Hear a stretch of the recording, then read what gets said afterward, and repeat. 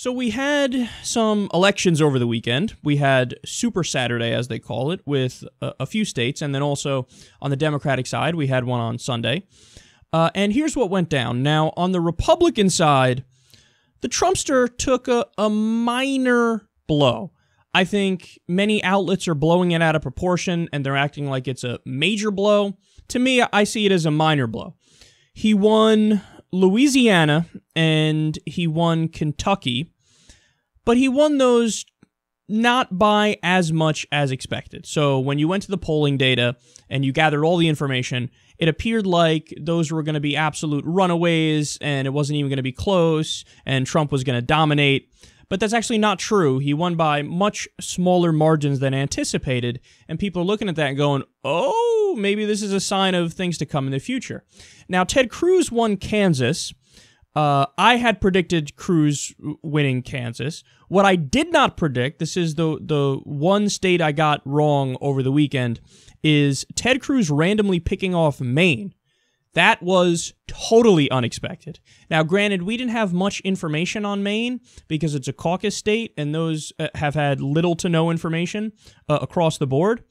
But when you read all the different articles as to the sentiment there and the few polls that they did, the small sample sizes, you got the sense that, and given the makeup of the state and where it is, you got the sense that that's going to be Donald Trump, and it's going to be Trump in a landslide. But that wasn't the case. Again, it was Ted Cruz randomly picked off Maine. So Donald Trump won 2 states, Ted Cruz won 2 states. That certainly does make it so that he's the only other viable candidate in the race. The Marco bot is totally done. I mean, he's had so many states where he comes in third, a bunch of states where he comes in fourth, and the only states where he won in Minnesota, and he also won the Puerto Rico primary. But outside of that, I mean, he's got absolutely no chance in my mind. Now, Ted Cruz, people are trying to say, like, oh, he's the GOP's last hope. Number one, he's probably the one guy who would be unequivocally worse than Donald Trump, so I don't know why anybody would root for that. But number two, not really, because if you know about the demographics and the polling data that we have right now, and you look at the path moving forward, Ted Cruz really only has a shot in super-duper evangelical states. He doesn't have appeal beyond that.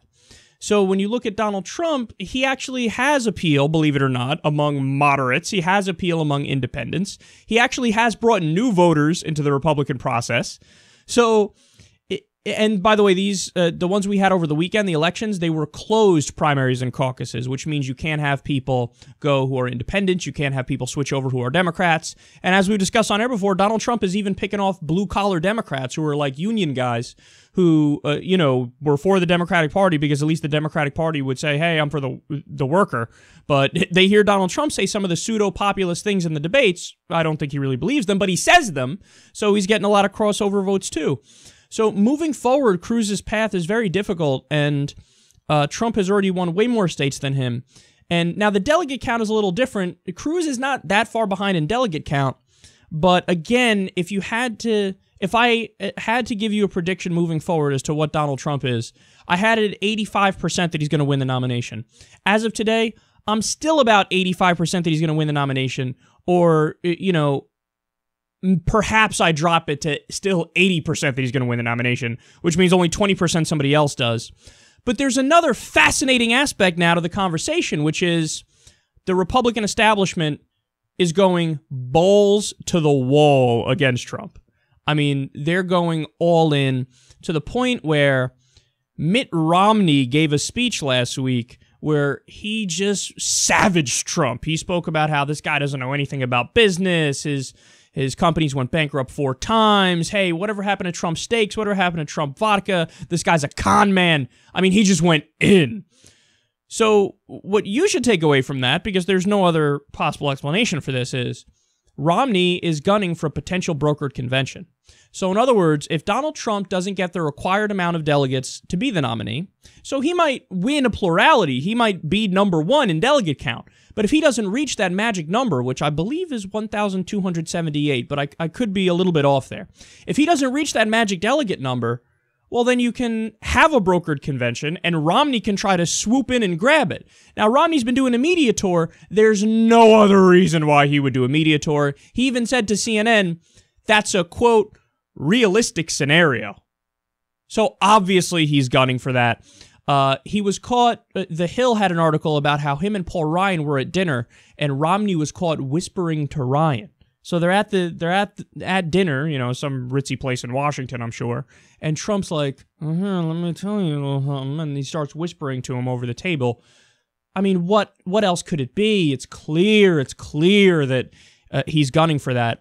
Now, whether or not it'll actually happen is a different question, because perhaps Trump does get the number of delegates required and he's just the nominee.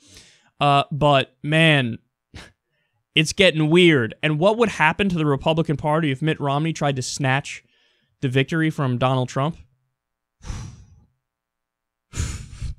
Man, civil war is not the word. I mean, it already looks like the GOP is in civil war because you have the Trump wing versus everybody else.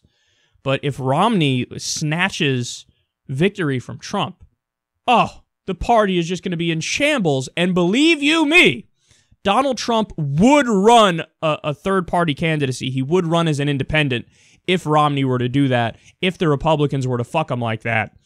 So then that would hand the election over to the Democrat if that were to happen.